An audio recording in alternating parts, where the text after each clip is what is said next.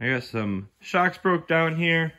These are some King 2.5 IBP coilovers. IBP, internal bypass, is what this stands for. Got these broke down because these are in for some rebuilds, new oil, new seals. If you've never seen these apart, this is part of the IBP and then the extra valving stack right there. And then there's also some components inside the shock there. And then they have a kind of a specific specially designed shock shaft that go in these shocks. And this is a video that I wanted to make for quite a while. And since I had these in here, I'm finally able to make this video. So what I have here is a Fox 2.5 inch coilover. And this is also internal bypass, an IBP shock. The only difference between the two is that is King's design and this is Fox's design. If you watch my channel, then you probably know my Blue C10.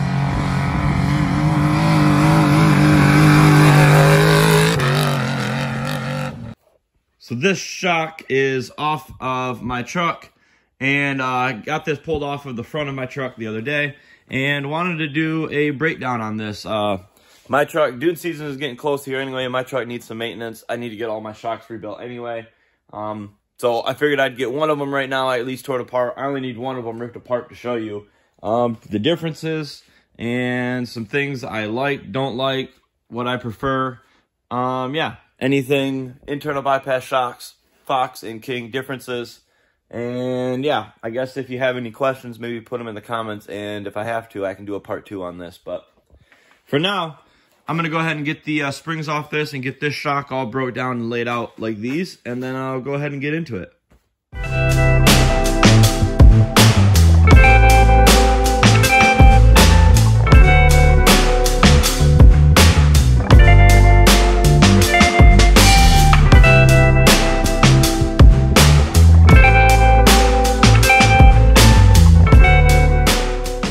Well, this is what I get.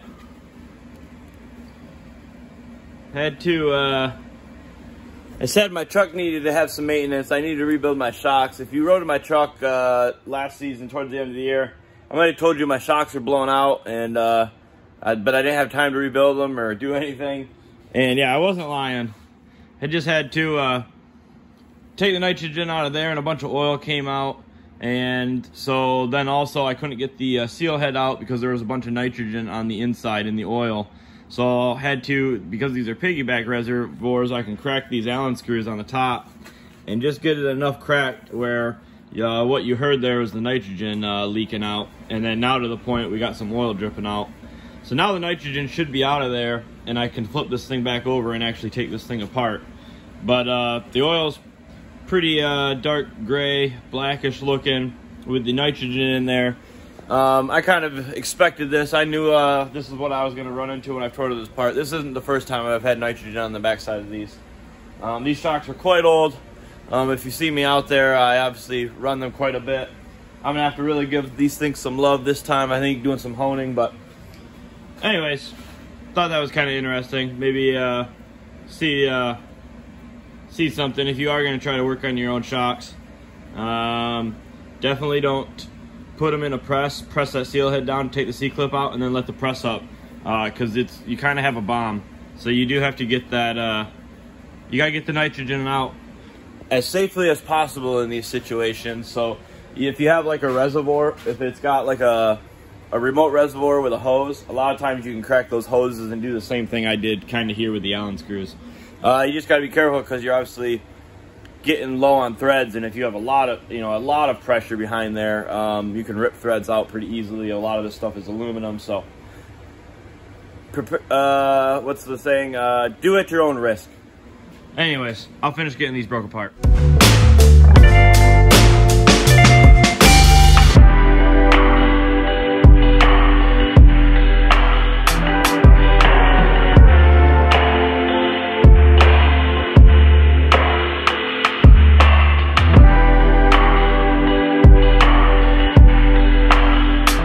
Well, I told you the shocks definitely needed a rebuild, but that might have been an understatement.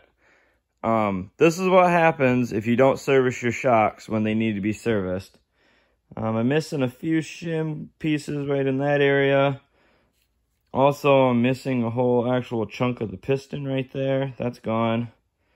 The oil was really pretty coming out. It was all really metallic-y and silver and shiny. But anyways, oh, yeah, this is the wear band, what's left of it. It's supposed to be a bronze piece and have Teflon coating on it. These pieces used to be connected with a little bit more material, and it was more like a round circle shape. That's what they're supposed to look like. So yeah, I knew these were a little blown out. I kind of figured they were bad. I didn't know they were that bad.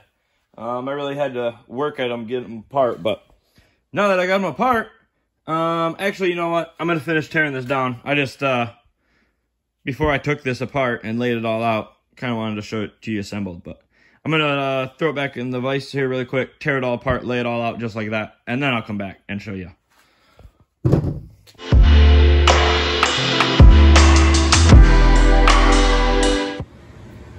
Okay, got them all broke down. We can see the damage and carnage a little bit better now. All those metal shavings aren't supposed to be in there, so just ignore those. Ignore that scratched up damaged piston. Just imagine that everything is sparkly and clean. And then we'll just go through this demonstration. So, now that everything's laid out, this here, Fox 2.5 internal bypass shock. And here is 4 King internal bypass shocks. You can see quite a few different parts. This red anodized doohickey that has the nice little logo on it. There's a shim stack that's inside of there. And then with that inside of there, these shock shafts, if you take a look at these, there's a hole in there. There's a little set screw. That set screw is what holds that red doohickey I just showed you on. And then the end of this shaft is hollow to these machined holes here. And let's put that down. And then we'll show you the... So what goes in the end of that hollowed out shaft, and why it's hollowed out, is on this body here. Oh, there's a blue shop towel in there. Can't see past that. I might need a flashlight. Hang on, we need a flashlight.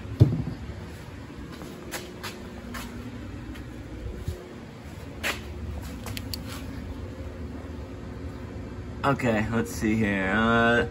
There we go. Kind of see. Oh man, I need a third hand. Ah, found one. All right, see that noodle? Not a noodle. It's a doohickey. It's a doohickey up there. It's a long, skinny doohickey that when this shock shaft. So imagine all this stuff is back together on the end of that shaft right there. So when this thing is, you know, when you're jumping or doing sweet whoops and this shaft is coming up in there, once the top of that shaft gets up to that doohickey's about in here, the end of it, that doohickey starts going inside of this doohickey and starts closing off, and pretty much, I don't know how to really explain it, simple layman terms, but pushes on this and bypasses oil, hence internal bypass shock. It's an internal bypass. It engages and or disengages, however you want to look at it, more valving. So as you come in, it's got like a bump zone, I guess I would kind of consider it, if that makes sense. Does that make sense? I don't know if it makes sense to me. I might have said it wrong, but we'll move on. So the Fox IBP, the difference, if you look at the body here, inside, 2.5-inch body. These are both 2.5-inch IBPs. The difference is the Fox one has this internal sleeve in it. This is a 2.0 internal sleeve, and if you notice, there is some holes drilled in right there. And there's also some valve shimming here. Don't mind all of the metal shavings from the shims that are wedged in between them. That's not supposed to be like that. So they're supposed to be laying flat. And then if you see, there is actually some holes. Let's focus. There's some holes drilled underneath of them. And then oil, let's see. So then there's a 2.0 piston versus a 2.5 piston. So this doesn't have an internal sleeve, has this 2.5 piston that runs in there, and all the internal bypassing is done with that doohickey going in that doohickey and pressing in these doohickeys. This is all done a little bit more old school, I guess, valving, hole size. These are actual parts I ordered from Fox, and I made these. I welded up the holes and then re-welded, and then re-milled this, and then drilled all my own holes in this thing. So this is a custom setup for my C10, and then the valving with it. And I do have 4 internal bypass Fox coilovers all the way around, and then I also have a 3-tube Fox bypasses around as well.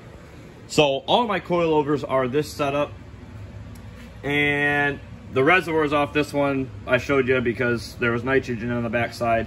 I haven't torn that apart yet, but ultimately these are going to need a serious overhaul. I got some damaged stuff in here, some parts I'm going to have to replace, which I kind of knew that. And I drove for like a month last season, and I knew they were blown. I could feel them. They were blown out. I could feel there was nitrogen on the wrong side of the IFP. It was on the oil side, but I just kind of decided to drive it around anyway. I didn't feel like putting it up, and I didn't feel like tearing them apart and rebuilding all 8 shocks with like 3 weekends to go. And this is what you get from that. So anyways, trying to think if there's any differences. Yeah, I think I already showed you the bronze wear band. These, you know, same thing, they have bronze wear bands, but that's what they look like when you bring your shocks in on time to get changed. You know, the oil in these was quite dirty. The seals were blowing out. There was leaking on one of the shafts pretty bad. So definitely you want to bring them in sooner than this. If you see me in the dunes, you see me how much I drive my truck. I pretty much am at the point I have to rebuild my shocks 3 times a season. Last year I only did it twice, and this is kind of what happened. I was trying to make it only doing it twice last year, and I really should have done it a 3rd time, but I just chose not to, and now I've got more work to do because I did that. So I guess I'm back to probably rebuilding 3 times. So I'm gonna rebuild these beginning of the season here, and then probably around like July, mid of the season, I'll have to rebuild them again. And then I really probably should rebuild them again for like the last month and a half the dunes are open, because that's really when I like to go mostly a lot. The dunes really empty out then, and there's not a lot of people up here, so I go a lot then. But anyways, now I'm just rambling about myself, and nobody cares about that. Back to shocks. I think I covered everything that I kind of mainly wanted to cover as far as differences between the King internal bypass and the Fox internal bypass, and just kind of what the components look like, what the insides look like. You know, shock shafts, this is just old school, regular shock shaft, you know, just no inside doohickey, it's just a thread. Where this has got inside machining doohickeys, so different than a regular King, just regular coilover. It will have, you know, the same type of shaft as that, but a lot more valving stacks and setup in here. And for me, you know, both shocks, I'm not a person that's like, don't buy this, don't buy that. If you ask me what I buy, and if you ask me to put something on your truck, I'm gonna pick this shock every time, the Fox internal bypass. I've just spent a lot of time with it, especially with my C10. I really like the options of what you can do with that. That being said, I will say I don't have one, and I haven't even worked on one yet. They just came out. If you follow ADS shocks and know them, they have an internal bypass shock that they've just released that honestly is a way better design than this Fox design.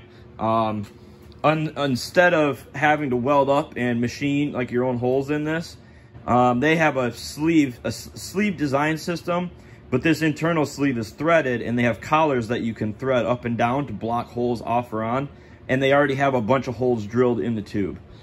So without any work, you're able to tune in those internal bypasses by turning, you know, essentially kind of like this. It'd be threaded, and then you'll have a nut on it, and then in this body there's a bunch of holes drilled in it, in different spots, and there's a bunch of different collars up and down it, and you can spin them to either open them, close them, open them only halfway, different stuff like that. I think. I've only watched their teaser video. If you want to go check those shocks out, they have a video out on them, and they show you all the stuff, so you can see what I'm talking about. Anyways, as always, thanks for watching. Hope you enjoyed some shock talk with Dune Hippie. Peace.